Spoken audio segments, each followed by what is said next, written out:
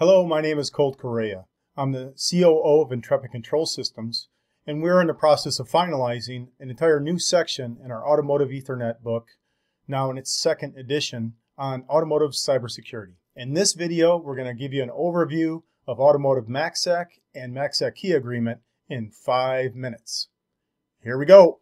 MACsec and MKA were defined within IEEE, without a lot of automotive requirements in mind. As a result, Open Alliance and Automotive Group Technical Committee 17 to adapt these standards for automotive use cases, reducing latencies, timeouts, and simplifying the implementation.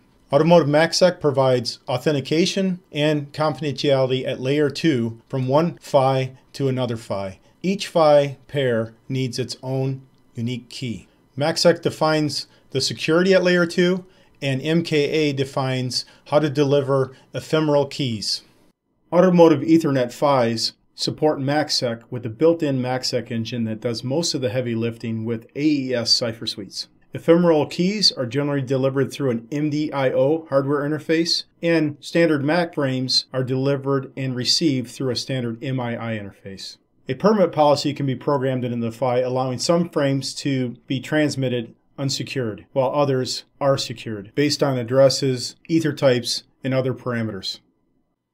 A MACsec PDU is a standard MAC frame with additional information, the sec tag and the ICV integrity check value added. The ICV is either a 16 or 32 byte integrity check value used to authenticate data in the frame, everything before the ICV. Encryption is optional from the sec tag, including the entire payload. In the sec tag, important fields are the packet number, incrementing by 1 every time a MACsec PDU is transmitted, preventing replay attacks, and the association number used to look up the correct ephemeral key. And MACsec PDUs always have the ether type 88E5. MACsec uses the frame data, an initialization vector, and the ephemeral SAK to generate the ICV value. An ephemeral SAK is used because this hides the identity of the main secret, which is the CAK. Also, using ephemeral keys that get swapped out in time creates a system where not enough data is generated to reverse engineer the key.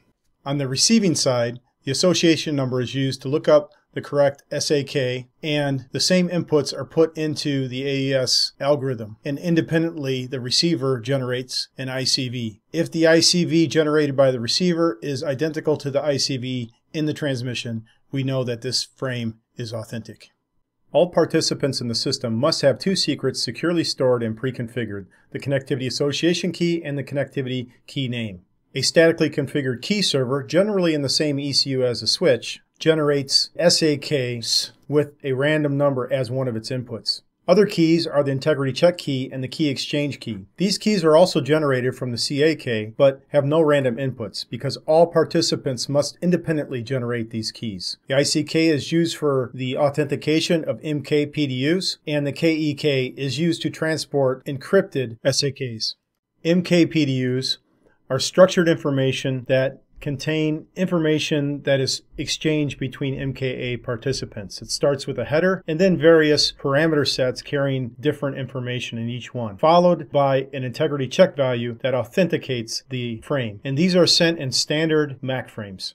Common parameter sets are listed here. The basic parameter set must be sent on a periodic interval by all participants. It contains information if the entity is a key server, capabilities about MACsec, and other information needed by participants. The distributed SAK parameter set distributes the encrypted ephemeral SAKs. The MACsec SAK use parameter set indicates how the most recent and previously sent keys are currently being used, whether they're being used by the participant for reception or transmission. This is used so that multiple keys can be active at the same time during a rekey event, where not all participants may have the most recent key active. MK PDUs are sent in various sequences during a boot up to quickly initialize all PHYs with a ephemeral SAK. New SAKs need to be generated by the key server and distributed across the network to participants in a rekey event triggered by a packet number rollover or other triggers. Here, we can have more than one SAK active at one time so that MACsec PDU transmission and reception goes uninterrupted. There we have it, MACsec and MKA in 5 minutes, producing high level of security point-to-point or PHY-to-PHY on automotive Ethernet networks. Thank you for your time.